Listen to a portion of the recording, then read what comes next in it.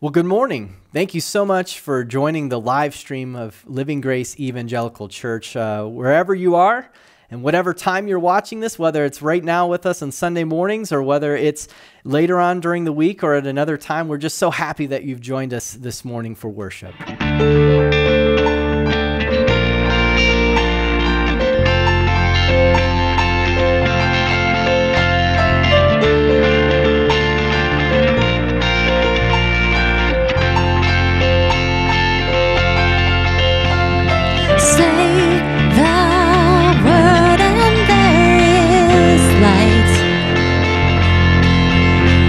Say the word and dead bones rise.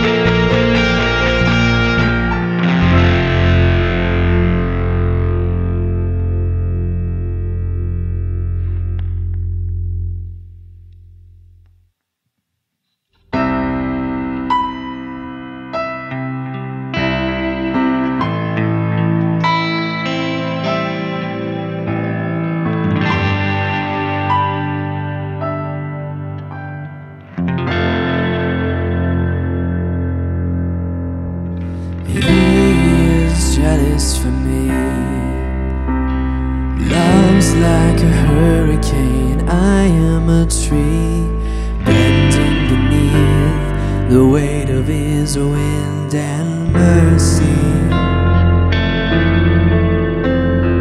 And all of a sudden, I am unaware of these afflictions eclipsed by glory, and I realize just how beautiful you are and how great your affections are for me. Know how He loves us so. Oh, how He loves us, how He loves us so.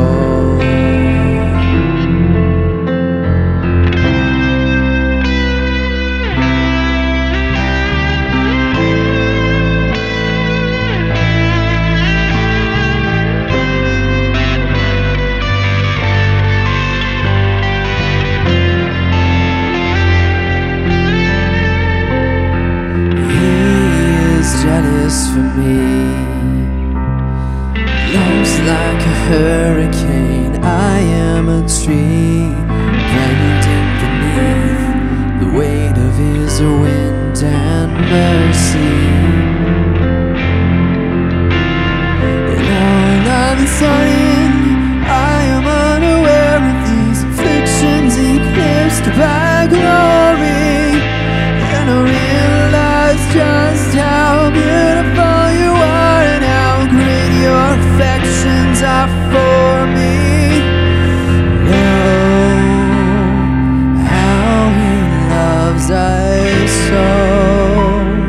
Oh, how He loves us, how He loves us so.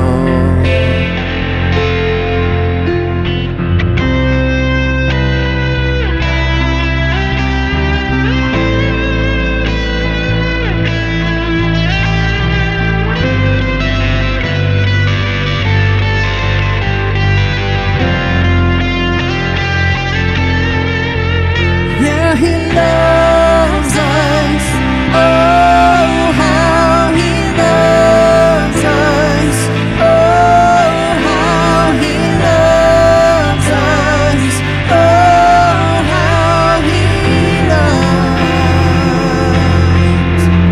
And we are His portion and He is our prize, drawn to redemption by the grace in His eyes. If grace is an ocean, we're all sinking, and heaven meets earth like an unforeseen kiss, and my heart turns violently inside in my chest.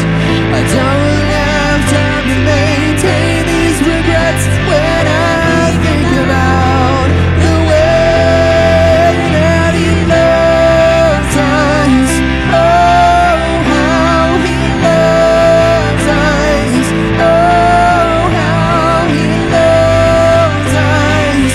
Oh, how He loves. Yeah, He loves us. Oh, how He loves us. Oh, how He loves us. Oh, how He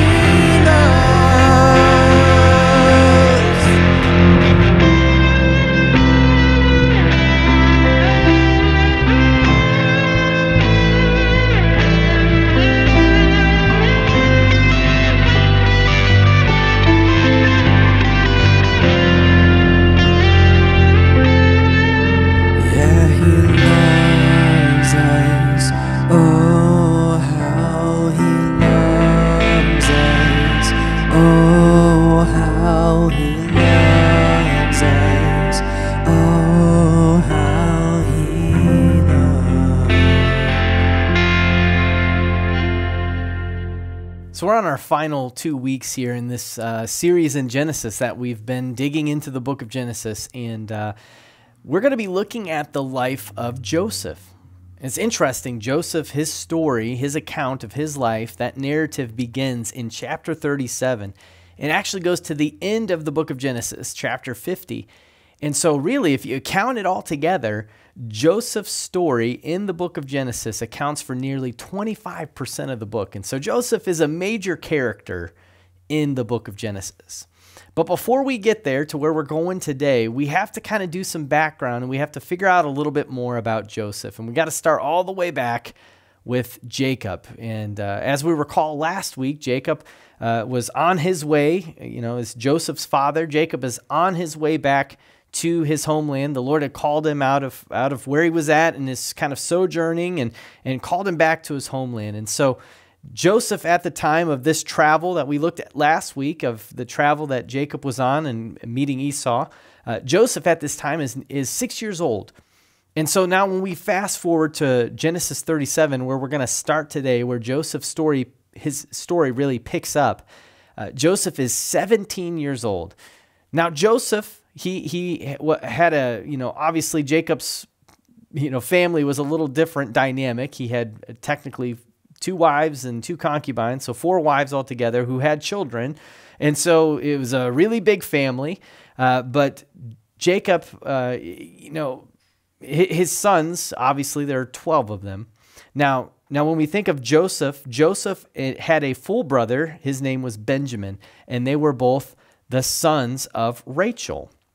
Now, as you recall, Rachel was the wife that Jacob labored for 7 years until Laban kind of, flipped the script on him and tricked him. And he had to labor another 7 years under Laban for her hand in marriage. And so for a total of 14 years, Jacob had to, work for Laban for Rachel's hand in marriage. Now, we're told in Genesis 35 that Rachel died while giving birth to Benjamin. This would have been around the time that Joseph was probably about 10 years old. And so this is kind of the background context that we find in the life of Joseph. And so we're going to pick up Joseph's story here in Genesis 37, 1 through 4. Jacob lived in the land of his father's sojournings in the land of Canaan. These are the generations of Jacob. Joseph, being 17 years old, was pasturing the flock with his brothers. He was a boy with the sons of Bilhah and Zilpah, his father's wives. And Joseph brought a bad report of them to their father. Now Israel loved Joseph more than any other of his sons because he was the son of his old age. And he made him a robe of many colors. But when his brothers saw that their father loved him more than all his brothers, they hated him, could not speak peacefully to him.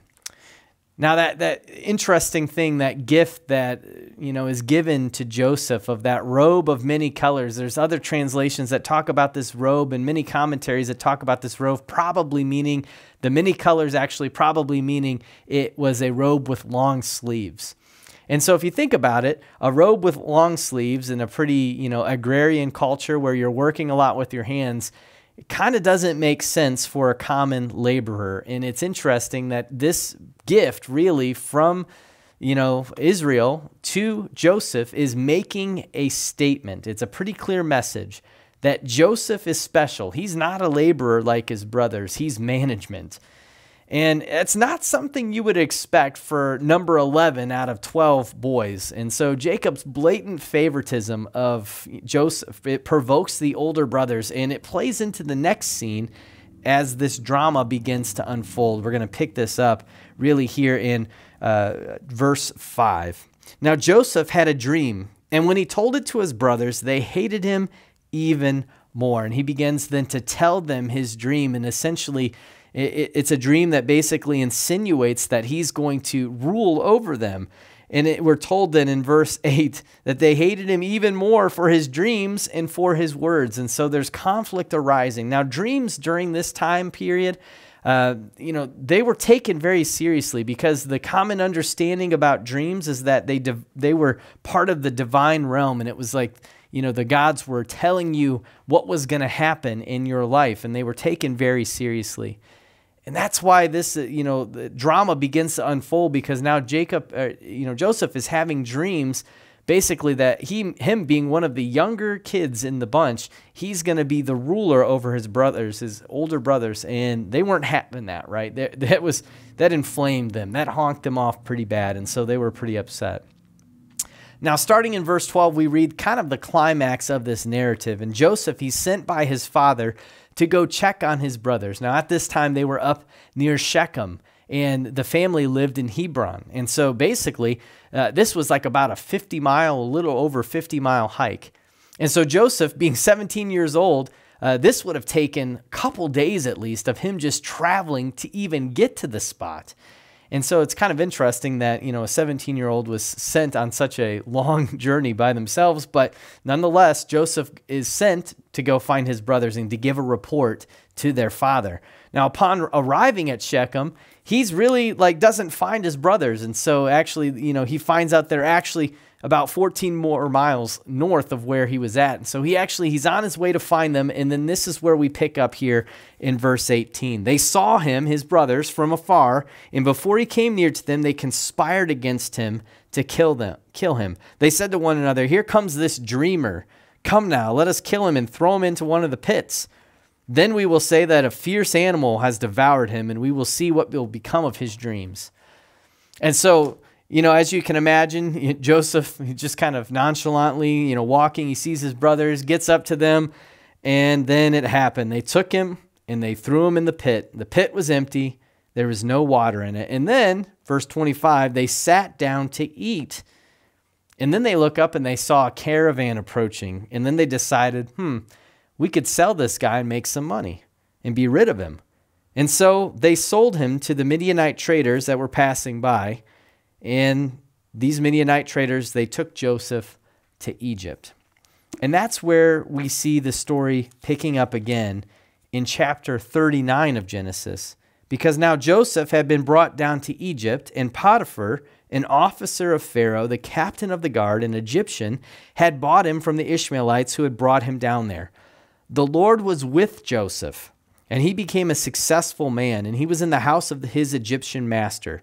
His master saw that the Lord was with him, and that the Lord caused all that he did to succeed in his hands. So Joseph found favor in his sight and attended him, and made him an overseer of his house, and put him in charge of all that he had.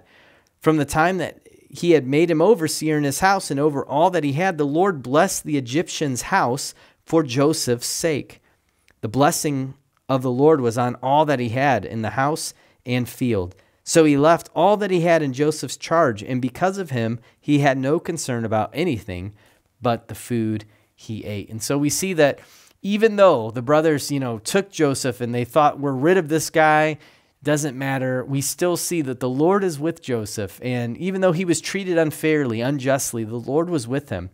And so he finds himself now in Egypt, and now finds himself providentially in the house of a official of the Pharaoh, and he's been put in charge of the house because this officer, Potiphar, recognized that the Lord was with Joseph. But there becomes a problem. While working for Potiphar, Joseph catches the eye of Potiphar's wife, and she seeks to entice him, and he repeatedly turns her down. And one day, she eventually then corners him, and in his haste to kind of get away and to flee the situation, he loses his garment. And that garment is then used to falsely accuse Joseph of trying to take advantage of her while no one was around. And it landed Joseph in prison into another pit. Joseph really was a victim of injustice, and he was treated unfairly. He was paying for a crime he didn't commit. I remember a time in my life where I paid for a crime that I didn't commit. It was first grade. I still hold on to it. It was first grade. And I was falsely accused, and I had to suffer punishment for something that I didn't do. Someone had bought an extra milk and had left it on our table. We had a group desk table, and I wasn't paying attention. The teacher had come up to our table and was asking whose milk that was, and it wasn't mine, but she was asking whose it was. I wasn't paying attention, and somebody next to me elbowed me and told me, pointed to the teacher, and told me to raise my hand. And I don't know, I just did. I was in first grade. I raised my hand, and unbeknownst to me, I was incriminating myself, claiming that the milk was mine, but I didn't drink it. And that landed me on the wall at recess. And I suffered for a crime that I did not commit. Now, we all have probably suffered for a crime that we didn't commit, or faced an injustice, or been treated unfairly. We've all probably experienced this in one way or another. And as Christians, how should we respond to these situations in life? How should we respond to these kind of pit situations that we may find ourselves in, like the pit that Joseph was in, where he was thrown into a pit, he was treated unfairly, he was paying for a crime that he didn't commit? How do we respond to these kind of pit situations in our lives? We need to know how to deal with the pits of life, because in reality, we're going to face them. And so we need to know how to respond, and how to respond as followers of Jesus. And so I've titled this message, "Ain't That the Pits?" And you know, the reason I said that was actually a phrase that my grandma would say to me sometimes when it was a unfair situation. I was complaining to her. She'd just say, "Well, ain't that the pits?" Right? So titled the message, "Ain't That the Pits?" And I want to share with you really just some helpful action steps that I think that we can, take to really, work through these situations when we find ourselves in unfair situations or in the pits of life. In those pit type situations, how do we respond? Well, I think that we see some of this play out in Genesis 40. And so that's where we're going to be the rest of the time as we look at this account, this narrative of Joseph. So the first thing is that when you're in the pit, don't regress, reach out to others. When you're in the pit, don't regress, reach out to others. Let's look at Genesis 40, 1-7. Sometime after this, the cupbearer of the king of Egypt and his baker committed an offense against their lord, the king of Egypt. And Pharaoh was angry with his two officers, the chief cupbearer and the chief baker. He put them in custody in the house of the captain of the guard, in the prison where Joseph was confined. The captain of the guard appointed Joseph to be with them, and he attended them. They continued for some time in custody. And one night they both dreamed, the cupbearer and the baker of the king of Egypt, who were confined in the prison, each his own dream, and each dream with its own interpretation. Now when Joseph came to them in the morning, he saw that they were troubled. So he asked Pharaoh's officers who were with him in custody in his master's house, "Why are your faces downcast today?" I'm just going to stop right there. Joseph, he's in jail for a crime he didn't commit, right? He's suffering punishment for something he didn't even do. He was imprisoned unjustly.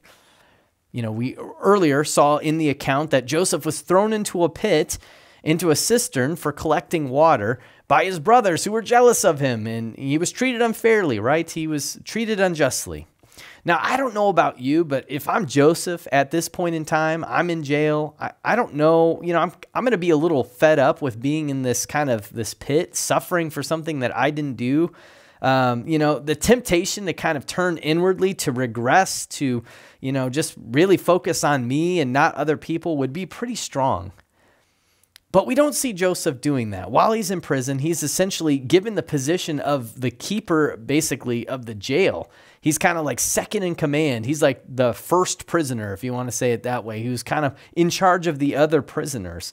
And in this passage, we read that he's reaching out to the baker and cupbearer who were thrown into prison. Joseph, was involved in serving while he was still being treated unfairly, while he was in the pit, basically.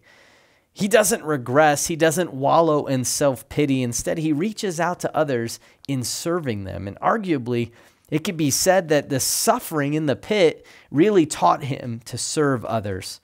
And I think that that's a crucial lesson for us as followers of Jesus. When we face those times in life where we're in a pit, maybe we're suffering unjustly, or we're being persecuted for something, or we're being treated unfairly, or we're just in a situation that's a really tough situation, and we find it very precarious that we're in it, and it could teeter either way. When we're in those types of pit situations in life, it could be easy to just say, you know what, I'm just going to focus on myself. But the example, what we see here in Joseph's life is to reach out, to not turn inwardly or to regress, but to reach out to others, to serve others. And isn't that what Jesus exemplified to us? Mark 10:45 says that, "For even the Son of Man came not to be served, but to serve and to give his life as a ransom for many." Jesus, who, ultimately knew that, he was going to suffer and die for the sins of others, yet he willingly endured it. He never turned inwardly or complained or regressed or talked about the unfairness of it all. But he came to serve and to give his life as a ransom for many. It's an example that we follow. The mature Christian responds to the pit situations of life not by regressing inwardly, but by reaching out and serving others. And I think Paul recognized this when he wrote to the Colossian church in Colossians 1:24, because he says, "Now I rejoice in my sufferings for your sake, and in my flesh I am filling up what is lacking in Christ's afflictions for the sake of his body," that is the church. I think Paul understood and recognized that his serving the needs of others was serving the body of Christ, and that his suffering was imitating what Christ had already done. And he was sharing in that suffering, and he was kind of, being the physical representation of Christ and suffering on behalf of the Colossian church. In the pits of life, don't regress, but reach out, serve others. When we reach out and when we serve others, I think especially in those pit situations in life, it has the power to change us and to change our perspective. It has the power to give us strength if we go about it with the proper focus and the proper understanding. And I think Romans 5:3-5 is a great illustration of that. It says, not only that, but we rejoice in our sufferings, knowing that suffering produces endurance. Endurance produces character. Character produces hope. And hope does not put us to shame, because God's love has been poured into our hearts through the Holy Spirit who has been given to us. That we don't suffer for no reason. When we're suffering for others and serving others in our suffering, God does a work in a transforming property and redeeming our suffering, those pit situations, and helping us to see our suffering as an example of Christ's suffering.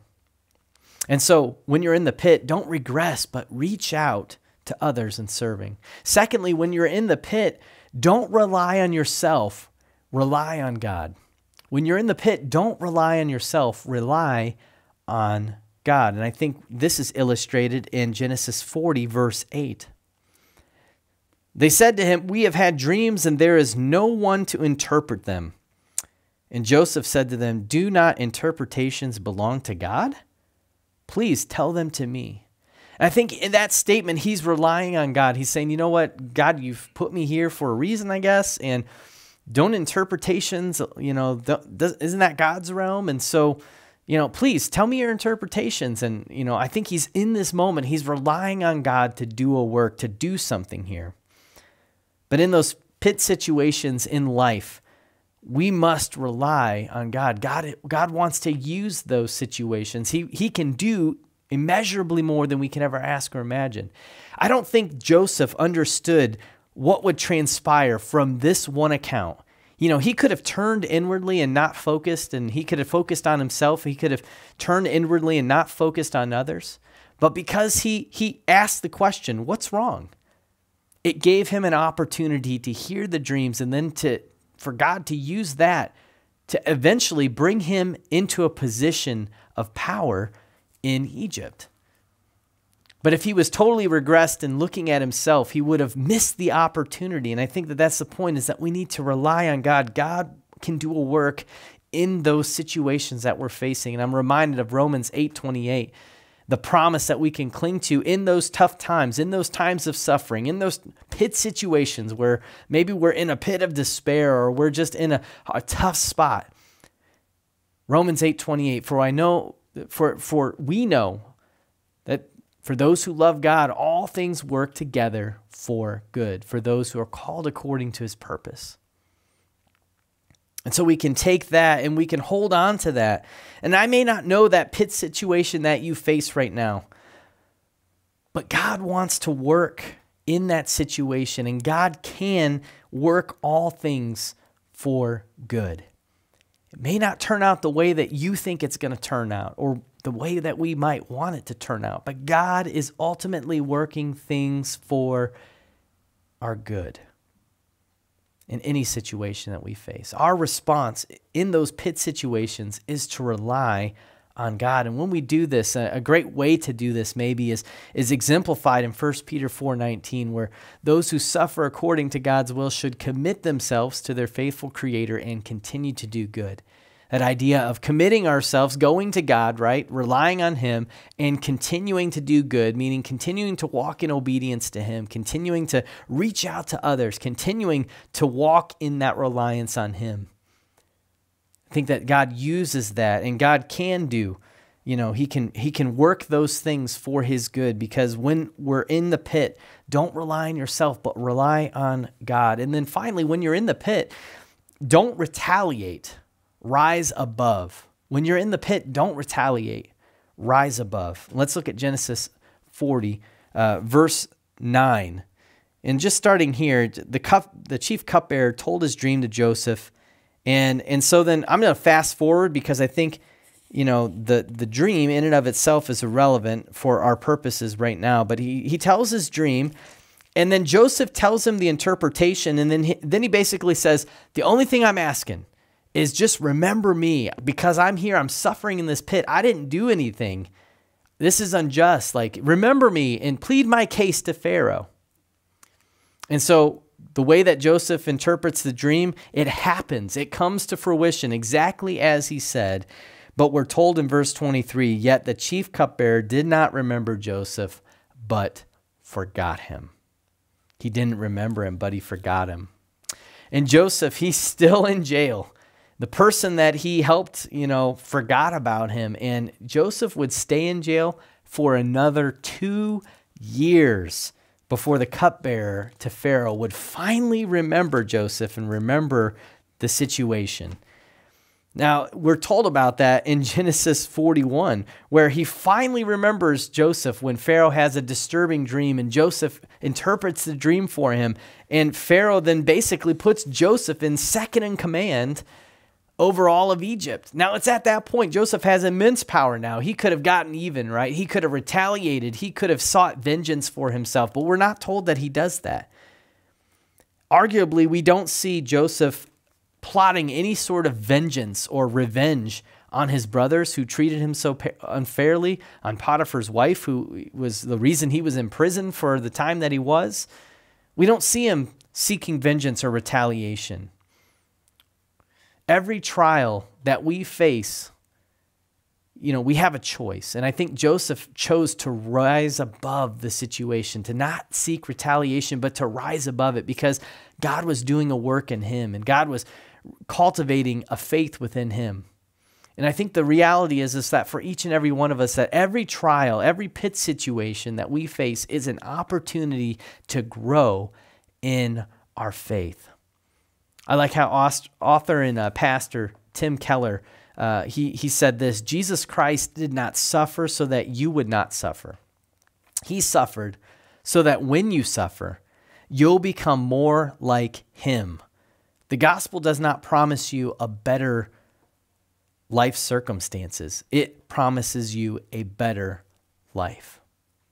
I think that that's so crucial to look at, is that when we think of revenge and taking vengeance on our own, we're thinking like that is going to make things better. And really, that's the operation of the base reality of our world, is retaliation. When you're in the pit, retaliation, that sounds very, very, very appealing. We want to see, we want to feel, we want to revel in the emotional satisfaction that we can get from, watching something like retaliating or taking vengeance, especially if we're being treated unfairly or suffering injustice. We want people to feel how we feel. We want them to get what they deserved. We want them to face the consequences of their actions. See, this is not the better life that the gospel promises. It's more of the same of what the junk of our world is. That's brokenness and marred by sin. But remember, the Bible says and instructs that vengeance is mine, saith the Lord, right? That vengeance is God's department, not ours. God has something better He wants us to rise above. And if I'm 100% honest right now, I see a lot of lip service about this. that, God is in control and vengeance is his, and, he's going to get them and they're going to have their comeuppance.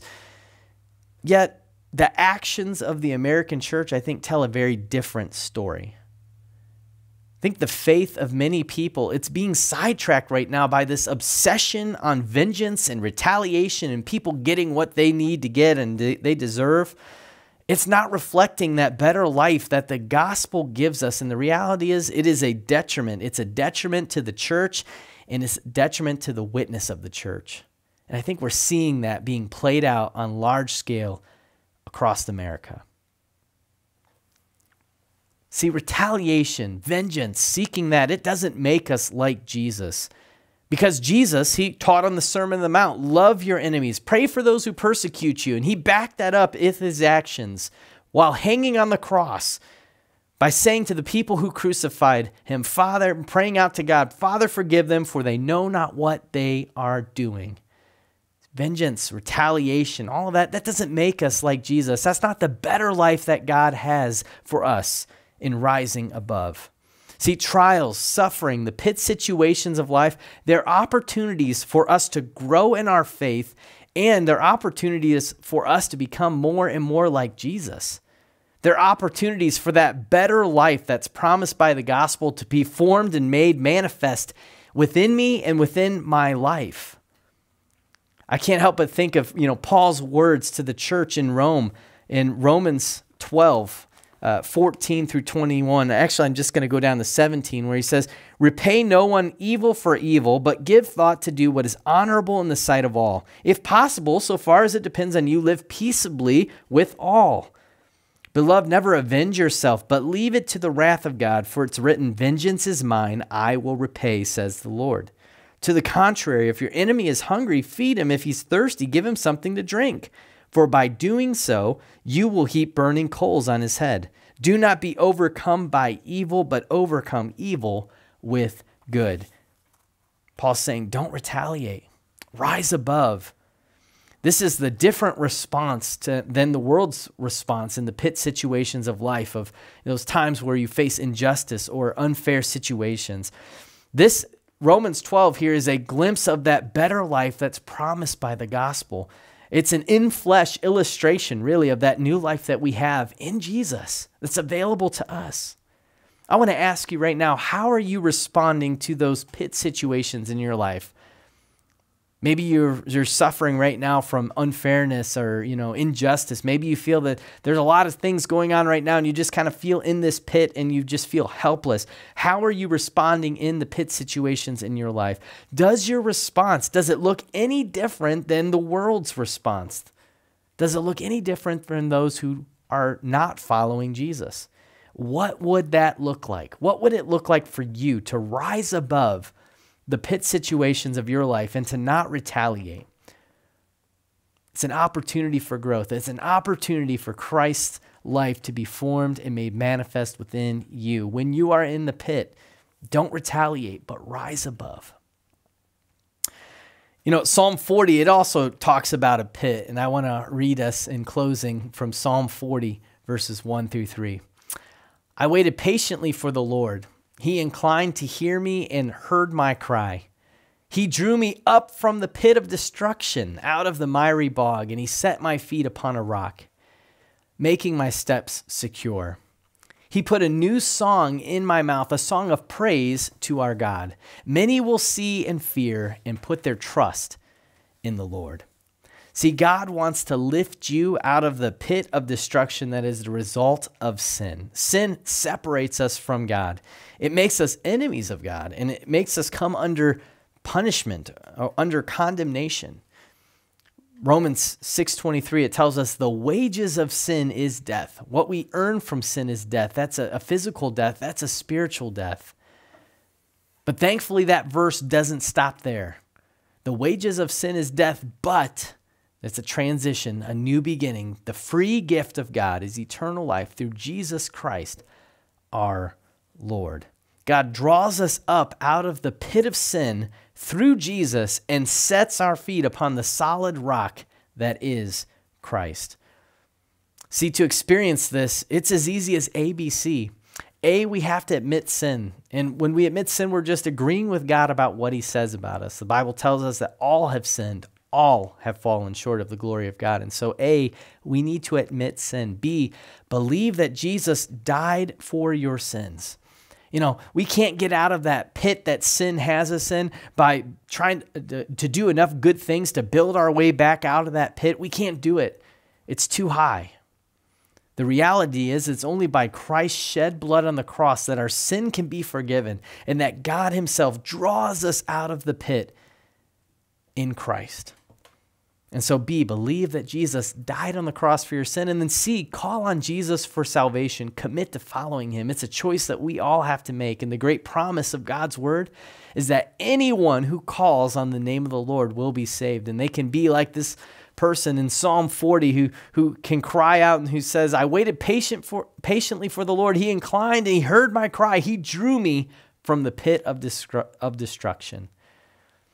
Maybe you're saying, you know what, Tyler, I never knew that was the case, that I was in this pit and God wants to get me out, but I want out of this pit. I'm sick of trying to do it on my own. I want to understand that freedom that I have and that release that I have in Jesus. If that's you, I want to encourage you to pray a prayer like this. Lord Jesus, I admit that I'm a sinner. I believe that you died on the cross for my sin. Lord Jesus, come into my life and save me. Help me to live for you. And Lord, I pray for each and every one of us in the different pit scenarios that we may find ourselves in. Help us to, from the life of Joseph, emulate the solid things that we see in his life, Lord, that, you know, he didn't turn inwardly, but he reached out in serving others, that he relied on you, not on himself. And Lord, that he also was very firmly attached in understanding, Lord, that you had a plan and that he could trust in your plan, that he could trust that you had provided a way, and that, Lord, that also that you helped him to understand that to not retaliate, but to rise above it, Lord. And we see that exemplified in his life. God, help us in the situations we face to do the same, to do likewise, to respond in a Christ-like manner that helps people to see Christ's life within us. We pray this in Jesus' name. Amen. Please stick around and join us briefly after this live stream, as we'll be doing a Facebook Live where we want to hear your prayer requests and things that are going on. Want to do a slight recap of what we've just talked about with some challenge points and also just some quick announcements. And so we'd love to have you join, and we'd love to be able to pray for your needs. So please stick around and join us for our Facebook Live shortly after this live stream.